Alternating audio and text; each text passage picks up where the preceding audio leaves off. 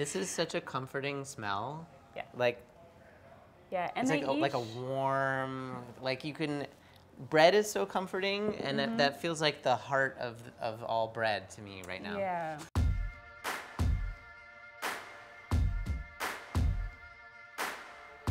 Welcome to Food 52 Test Kitchen. My name is Josh. I'm here with Sarah Owens. We're going to be talking about sourdough starter, which I know almost nothing about and you know a ton about. So I'm very excited. We're going to learn what is it, how do you make it, how do you keep it alive, how do you use it. And at the end of this video, some of my Food 52 coworkers have brought in their own sourdough starters. We're going to lift the lid and sort of see what's going on in there. I don't know hardly anything. What is a starter? Let's just begin with zero, like. Yeah. Yeah. Yeah, so a sourdough starter is really basic. It's flour and water. Okay. But within this culture of flour and water, we have primarily two different types of microbes. Wild yeasts, which everyone sort of knows about when they think about a sourdough starter, but also bacteria. Those things are working together. They're like helping each other out. Yeah. What's interesting about a sourdough culture is that we have this bacteria. And we don't have that with like the packets of yeast that you buy at the store. Right. You're basically, when you use that or when you buy that, it's one strain of yeast that you're using to leaven your bread. With a sourdough culture, you have both the bacteria and lots of different species of yeast. The bacteria works to sort of pre-digest the flour. And as a byproduct of that fermentation, it gives off lactic and acetic acids. Is that where flavor comes from? That's where, bread? exactly. Okay. See, you know more than you think you do. I read the Wikipedia this morning. Oh, okay. Should we talk about what you brought today? Absolutely. So I brought 3 different starters. I normally keep one, but lately I've been using each of these for different applications in the kitchen. This is my favorite. I call it the Beast. Okay. It's a sourdough starter maintained with rye flour. Is there a story behind the name? It's just a really like vigorous, very strong culture. Each one is going to have a different aroma. Yeah. And the rye one often, to me, smells grassy, kind of a little bit like honey. So this one I love to use for making bread. I think rye, the enzymes in rye have a very particular relationship with the acidity of sourdough. It's very beneficial. So just using a little bit of rye, either in your starter or your leaven that goes into your bread dough, I think really encourages fermentation. So that's my favorite one to use for bread dough. So you would just When you follow say leaven, just for people who might not know, what does that mean? So leaven, it's really just a semantics thing. Leaven is the intermediate step between your starter and your bread dough. Okay. So you're always using some of the starter to make leaven, but you're keeping some behind. The leaven, you use all of it in your recipe. The leaven becomes bread. Yes. Cool. And I could use it for everything, but I find that this guy, or lady, this is Princess. Okay. So this is also made from bread flour. Totally different aroma on this Very one. different. You can tell, I don't know if you can actually see, but the surface of this sourdough starter has more of a bubbly, kind of viscous appearance. So these are both maintained with the same ratio of water to flour. So this one I use a lot because I make other things besides bread. While we're on the subject, what are a few things that you would use a starter for besides bread? I love to make crackers, sourdough pancakes, waffles. Basically anything that you make, you can whip a little sourdough starter into. Anything that would be a dough. A dough, a batter, Right. so you can whip it into cakes. Often when I make cookies, I'll just, at the creaming stage, I'll just throw a little bit in and make sure it's whipped into that stage before adding really the cool. dry ingredients. And the flavor is like noticeable in the end result? It Or is depends subtle? on, it can be subtle, it can be strong. It depends on how long after you mix the dough or batter that you let it sit before baking. Sounds like there's sort of infinite possibilities for experimenting. There is, It's yeah, cool. there is, and I a lot of like- wiggle room. Like certain areas of food where you could spend a lifetime learning and still it's like the tip of the iceberg, you know? Yeah, and I've been doing this a long time and I still am learning, and that is also just learning how to break the rules. A lot of people think this is a really strict sort of thing that they do the wrong step, they're going to kill their starter. Right. But it's really just learning the cues of fermentation so that you can tweak it to be whatever you need it to be for your schedule and your preference. That's interesting. So I just want to introduce you to one last starter. This is my brown rice starter. It has a really different aroma. It reminds me, I mean, I've seen like jasmine rice in tap water and strained out, and like just your drinking water has like a little bit of a floral flavor. Yeah. So these are the 3 starters that I keep. So if you made a bread with a brown rice starter and you made another bread with a rye starter, how different would they be in flavor or texture? Yeah, they're quite different. So I use this one primarily to make a gluten-free sourdough. Okay. It's kind of dense. You can slice it really thinly. But if I make wheat bread using the rye starter or leaven as opposed to the wheat starter or leaven, I do notice a discernible difference in the complexity of the flavor. Is the rye one a little more complex? I think it's more complex. Yeah. And it really doesn't take a lot to give it that difference. Yeah. We talked about the benefits of sourdough starter. Let's say you're someone with no starter at all. How do you begin? Like, where do you start? Are you ready? I'm ready. Okay, which starter would you like to use to create your starter? You know, I'm a native New Yorker, so I feel like I have to go with the Beast. All right, okay, my favorite. Okay, so basically, to create a sourdough starter, you can do it in several different ways. You can do it from scratch using flour and water. You can buy a starter from different online sources, either dehydrated or in a liquid form. There's lots of different ways to approach this. The easiest way is just for someone to give you some. Okay. So that's what we're gonna do today. So you've got your jar. Yeah. All right, so let's turn on the scale. Bring it to 0 grams. Sure. And weigh your jar. The reason why I like to do this step is because when you move on to maintenance, so if you know the weight of your jar, you can just set your jar with the starter in it on the scale, subtract the weight of the jar, and then you know how much starter you have. So like write down the weight of your jar, memorize it. Yeah, it's really a good idea to keep a journal. Yeah. When you're first starting with sourdough, to be able to take notes of the temperature, the time of day, how you're feeling. So to get started, we're going to create and maintain our new sourdough starter using equal parts by weight. Okay. So go ahead and take out 50 grams of starter and put it in your new jar. Sure. And now we're gonna add 50 grams of water. Great. Cool. Great. And then use your spoon. Just kind of stir that up, sort of break up the starter. That's gonna make it easier for you to disperse the rice starter in the new culture. You just wanna get it kind of like into a slurry. Sure. And now it's time to feed it flour. Okay. All right, so we're doing equal parts. How much flour are you gonna feed it? Well, 50 grams. Yes. Okay. Exactly. Would you give it just like exclusively rye flour? I would. I think it's important to choose a type of flour that you're going to use and stick with that. Again, a lot of the microbes that we're culturing are on the flour itself. Right. So if you can be as consistent as possible in your bread practice. So that it has an identity. Yes. Okay. Exactly. Okay, so you just fed it 50 grams of flour, and that's equal parts by weight to the weight of the starter. Right. Now, we could, if we wanted to, I feel like I'm in a math class now. I'm like, I gotta really focus. So we could always overfeed our starter. We could give it 100 grams of flour, 150 grams of flour if we needed to bulk up our starter for a recipe.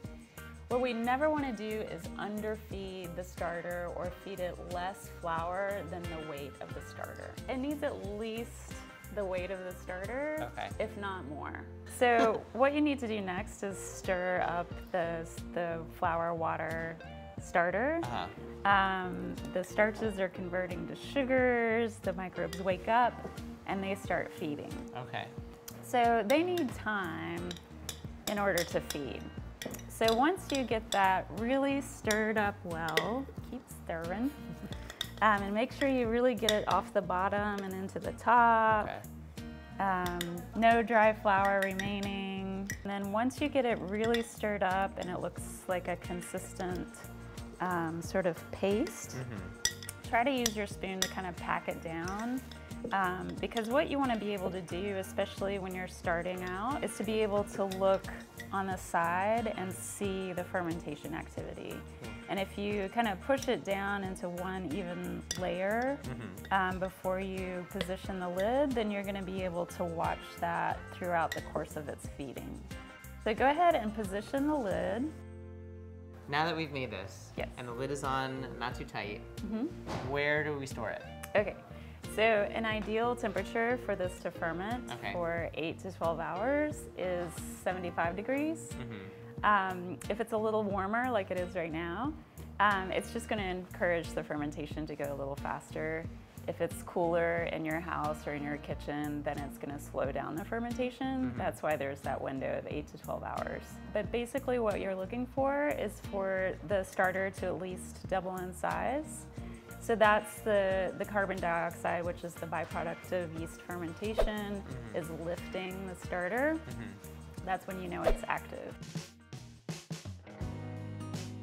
Sometimes when you're first starting out with a new sourdough and you've not made bread very much before, you can't remember the timing. You're like, was it 6 hours? Was it 12 hours? This is just kind of a nice compass to help you sort of observe the behavior of your starter. Okay, so we're gonna perform the float test. We're gonna use a clean spoon to dip into the starter, and we're gonna try not to like mix it up too much, which would deflate it. So I'm just gonna grab a nice plop of starter and scoop it off into the water. Oh, good girl.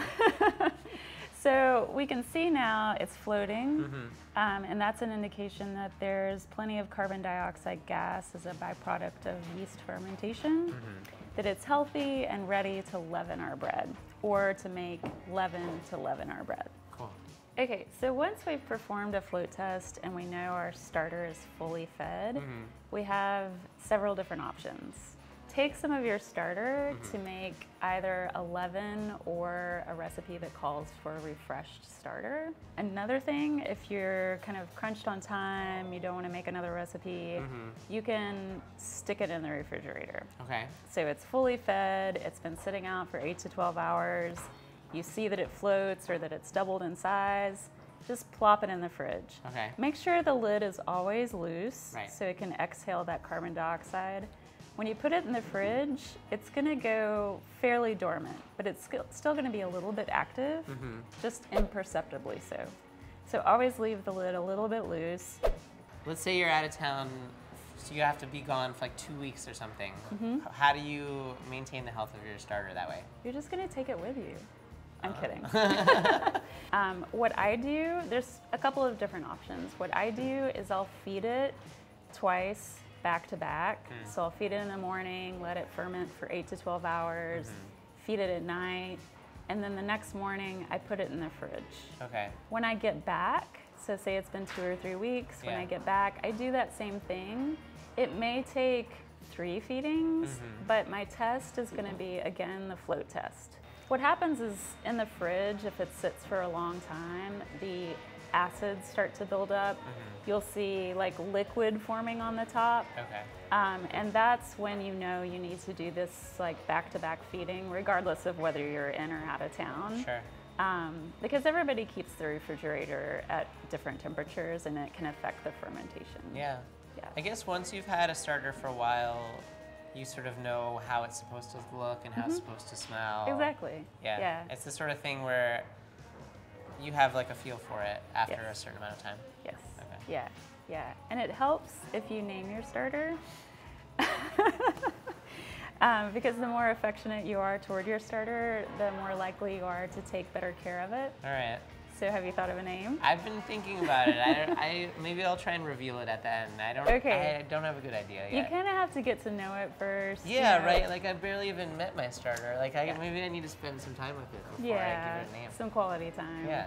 So we talked about the 3 starters that you brought in. Now we're gonna bring in 2 more starters that some people from the office have made, and we can sort of compare and like see how healthy they are. So we're here with Erin and Joanna, who have brought in their own sourdough starter. We also have sourdough starter from 2 of my coworkers, Zoe and Dave, who's behind the camera over there. We're gonna open them all up. We're gonna see how they're different, how they're similar, do like a little evaluation basically. Yeah. Cool. Yeah. So do you guys want to introduce your starters? If it has a name, tell me when you fed it last, what you feed it with, just a little bit about your maintenance. You're like the starter doctor over here. Tell me your symptoms. Yes. My starter actually came from Zoe's starter here. Oh, wow. She gave it to me a few weeks, maybe about a month ago. Okay. And I've been feeding it mostly when I'm trying to make bread. So sometimes every other weekend. I fed it once this morning before I left for work, and then when I got to the office. Okay. And I usually use AP flour. I tried some whole wheat flour once, and I felt like it really weighed it down. But I'm like a novice with all of this stuff, so I would love for you to. And is it flour that you buy at the store, or you get it from the mill? Yeah, no, I get it from Whole Foods. Okay. Yeah, I'll use like an unbleached AP flour. Okay, cool. And does it have a name? No. No name. Oh, it's so I would say this is very lactic, which is kind of a way of saying it's very creamy and mild. Okay. Is it bad? No, it's fine. I can see it's very healthy because there are fermentation bubbles sort of popping through the surface. Okay. It looks very billowy. I can see fermentation bubbles on the side. So this looks and smells like a very healthy starter. Oh, great. I do not have a name for my starter either. I've had this for 5 or 6 years. Okay, a long time. What's the longest you've ever known a starter? Like, what's the longest a starter People have brought you've me, encountered, people have brought me like their 100-year-old starter that like their great grandmother kept in Alaska. Which, you know, honestly, like a starter that's a month old is going to perform the same as a starter that's 100 years old, as long as both are healthy. So I feed mine here. I'll let you smell it, evaluate. Oh wow! Nice. Mine's half whole wheat, half white flour. Yeah. And that's pretty much how I've always kept it. You can smell that this has almost like a toasty aroma to it, and I think it's that whole wheat flour inclusion. But it looks and smells very happy. So good. So where do you keep your starter when you're not using it? I keep it on the counter in like a quart-sized deli container covered with cheesecloth and a rubber band just around the top. And usually I feed it at night if I'm gonna make bread the next day. So like if I'm gonna make bread on Sunday, I'll feed it like Thursday night, Friday night, Saturday night, and then it's good to go on Sunday morning. Okay. And then frequently it kind of just sits there and I forget about it for a couple days. And then I'll feed it again on Wednesday or Thursday to get it going for the next weekend. So if I'm making bread every week. So if you store your starter on the counter and that's your regular schedule, I think consistency is key. If you store it in the refrigerator, again, just kind of stick to the same. But that's great. Cool. Where do you keep your starter? Same thing, yeah, in a quart container. I don't put the, I just have the lid on the jar. So maybe it should be aerated a little bit more. Yeah, so I think it's a good idea to just leave the lid kind of loose or popped to allow the carbon dioxide gas to exhale. One thing I would suggest is to keep it in a glass or ceramic container, just because a sourdough starter is very acidic, and acidity will eat away at plastics. So that's just one thing to kind of be aware of. I guess one final question I had was where you get your flour from. I used to buy it locally when I lived back in Georgia. but obviously don't know as many farmers up here or as Sure. good of mills. Is there places you prefer? Yeah, so I actually have a whole resources page on my website for mills all over, mostly the US and Canada. And then are you storing your flour in the fridge or at room temperature? Yeah, that's also a good question. So again, I'm using mostly stone ground flour, which has all of the germ oils present in the flour. So it's really important to store that flour at cool or cold temperatures in order to maintain the integrity of the oils. So I store mine, if I'm not going to go through it quickly, either in the refrigerator or the freezer. Erin, Joanna, thanks for bringing your starters. It was fun to get to talk about them. Yeah, thank you so much. Yeah, thanks for the feedback. Absolutely, anytime. It was really fun to get to see such a wide variety of like what a starter can be. I think I like understand a little bit how like the thrill of baking, because one loaf of bread is never going to be exactly the same as the next. So we're wrapping up this episode about starters, and I want to tease all the viewers out there to come and watch the next episode next week about sourdough bread. If you want more videos like this, if you want to see Sarah make some bread, like and subscribe.